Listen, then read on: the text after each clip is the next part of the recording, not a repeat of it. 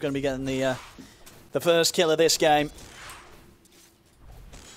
And indeed, we are already low on the regen, but he's making the moves here for the water runes. Yeah. Top Gorg.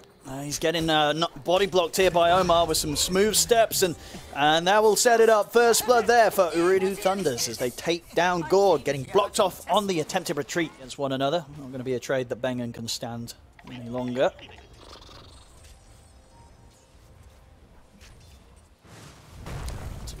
Bottom lane, Team Bold, get the block off onto Kaori. See if Pablo's got enough damage to take him down with these right clicks. Here, 2000 TPing forward to try and get the kill on Zip Zapper, and he'll do it. Teleports in, closes the gap, takes the kill. Kaori's going to be able to survive, and now Pablo's also going to take a fair bit of damage on the way out. Nice moves here from Ooredoo, keeping their cool after the pressure from that Fisher. Nice cliff. These lanes are not looking too good. Oh, Top lane, even another kill. Yeah, and Gorg also going to have to try his best to scramble towards the tower. But again, Omar with these blocks causing issues for Gorg. It's going to be a double kill for the Rubik here 4 minutes in. He will die, but it's very much worth as they take down both heroes from that Team Bold safe lane. Tier 1 in the mid, already falling down to about 20% of his HP. A lot of pressure with that first round of the Exorcism.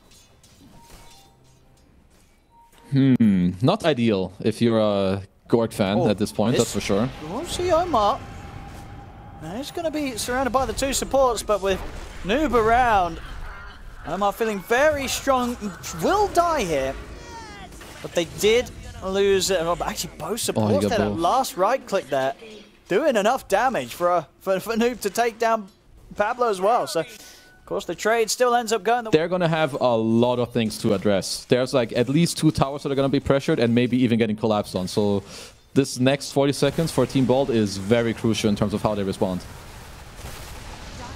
So big Nature's Wrath coming in bottom. Zip Zapper getting taken down low. Will cut out the Sprout, but the kinetic field will stop his escape. TO2000 takes him down.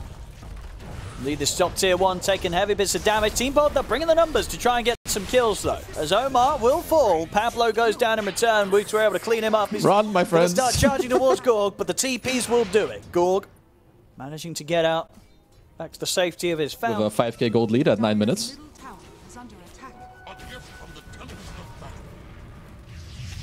There's an Atos already. Yeah, that's definitely going to be one of the faster ones you'll see on a Death Prophet here. Noob.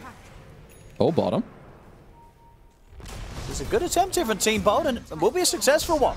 We are making the magic happen here with Pablo. They catch out the TA2000 carry Nature's Prophet. It's a big kill.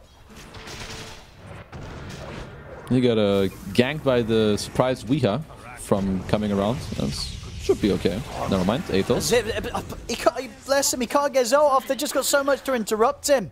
Ooredoo Thunders really making Zip Zapper feel the pain there. Between the amount of disables, roots and such they have to play with, they still had a silence if necessary.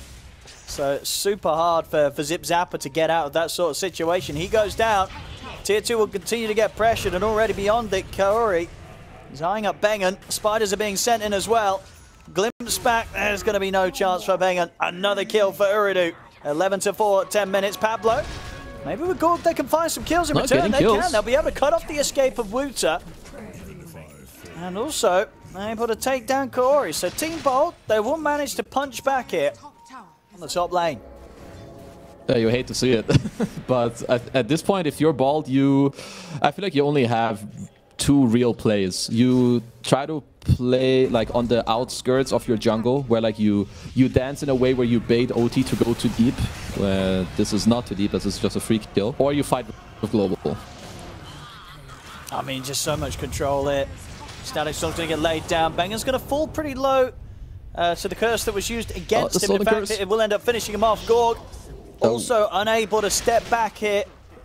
3 dead on Team Bold. Ooredoo just completely owning the map right now. Okay. Okay. Next plan when they have. We are. Hello. He doesn't want no plan. And they're going to look for the jump on to Kaori. That'll be an easy kill. For we. Nothing to be done here from the Disruptor, as Team Bold will manage to take him out. So Weha showing us a bit of a glimpse of maybe what he's going to be down to the bottom lane. Now be moving with the four of them. Gorg's around if he does feel it's necessary to step up, but Ooredoo, they might actually find Gorg whilst the rest of Gorg's team is looking for them. And so set up with the Atos. Yep. They've got the vision here for the glimpse back. Gorg in a whole lot of trouble. Team Bold were able to wrap around the back though, and they also got the carry kill themselves. So an even trade. That's a good trade for them. Team behind. Yeah, a favorable one for Team Bold. They're making it work at Team Bold. They're down 7k, but very much not giving up. They know that they can make plays to get themselves back in the game. They've got eyes on Noob moving in the river. WEU's in with the jump. They've got the fire. Fisher Static Storm will get laid down, but that's Noob taken down. A whole lot of money there going the way of Bang, and he's the one to get the last touch on that kill. But Team Bold doing their best here to hold on to the game, and a couple of kills like that, they don't get much bigger than those two. The carry in the mid taken out, and WEU is going to keep it going. Finds Kaori, takes down another. Kezu, WEU, he may just be able to do it this game.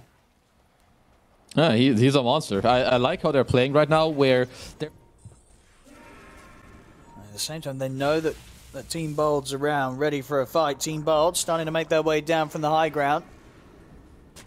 Looking at the opportunity to lead into this. It could be tricky though. Pablo is going to get caught. Sierra 2000 TPs in aggressively. Will manage to help take down Pablo as he tries to TP out himself. Zip Zapper, a few bounces around with the Rolling Thunder, but he's also going to have to back off. Gorg is caught in the Sprout. He'll turn, try and stand his ground with a multi-shot. Gets dragged back here into the clutches of Wooter's Broodmother. It's 2 dead again on Team Bold, maybe even more. The silence hits onto both the two of them. Zip Zapper and Bengen in trouble as they'll lose the Pango. Bengen, he will survive. They won't go for any further dives right now, or do. They'll get back to business, look towards the tier 2 in the mid.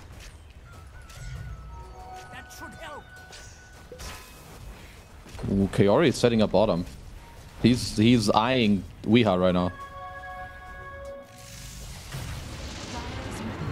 Let's see if WEU's got anywhere to play his way out of this one. And they're going to pop the exorcism, but the Global's going to come out to try and give time WEU to back away. See if he can play his way. In fact, he's going to go aggressive. Jumps in for Kaori. And now look towards Noob. See if the micro can get him out of this one, but it can't. It's too much damage from the Death Prophet. WEU goes down. Meanwhile, back over in the mid. Further losses here for Team Bold. Which is definitely a big timing. You know what? They're like, nah, screw that. We're not waiting. 5-minute smoke. They got to go. They got to take these risks, take these chances. Let's see who they can catch. They've got eyes on Wooter. Do they want to settle for the Spider? The Fish is going to be off the mark, but WEU still able to get in with the jump. Meanwhile, on the back line, Zip Zapper gets taken down. They'll commit with the Echo Slap. Get rid of the Spider. Wooter falls. Team Bold, they're able to find the pick-off. Maybe looking for more here, Kaori. Tempted to control WEU with the glimpse back into the kinetic field, but won't actually manage to lock him down. He ends up dying as Gorg kind of goes in very aggressively to ensure that he takes down Kaori. Will cost him his life. There'll be a buyback straight away as well from Kaori. As Ooredoo, they want to try and maybe pressure the high ground now. There's 3 heroes dead on Team Bold. Just WEU and Pablo left alive, and no threat of the Echo Slam. In fact, Pablo himself, maybe no threat from anything from him at all as the Stolen Fisher catches him. Another kill for Noob. And Ooredoo up to the tier 3s they go. 4 dead on Team Bold. WEU's farming should be their next 2 big objectives.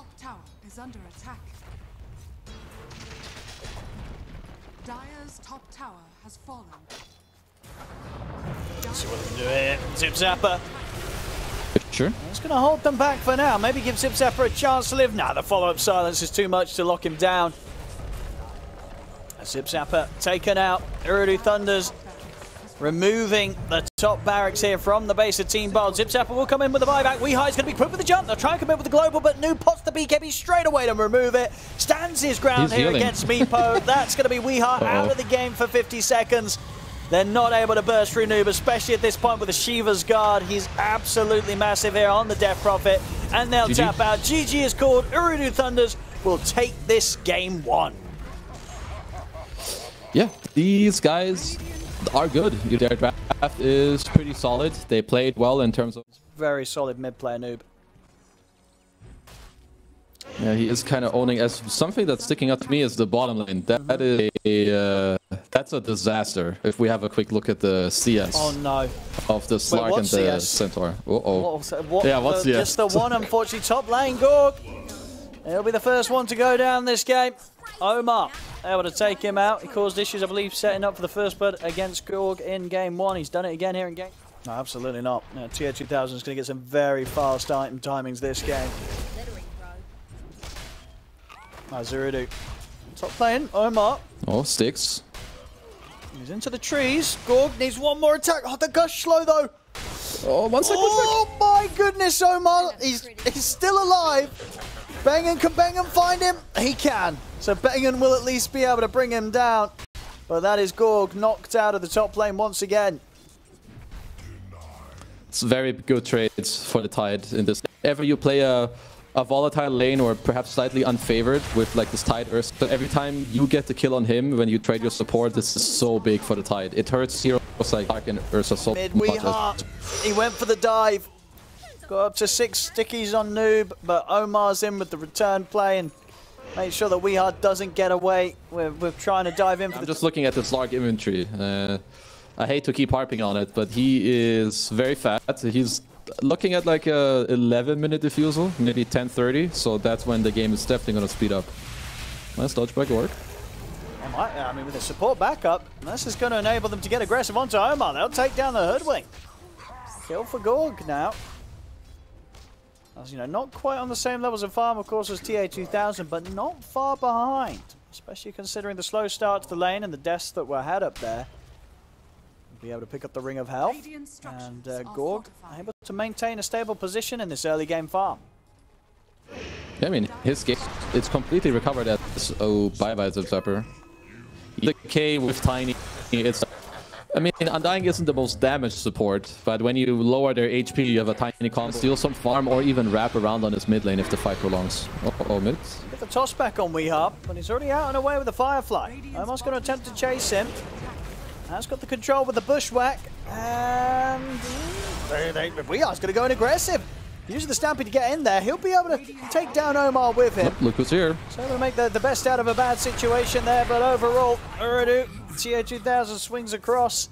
And with him, with the help of Noob, they will still manage to take down Pablo. But still a 2 for 2. Sure, T-Bold lose their mid, but they keep managing to find something in response to the moves that Ooredoo Thunders are forcing against them.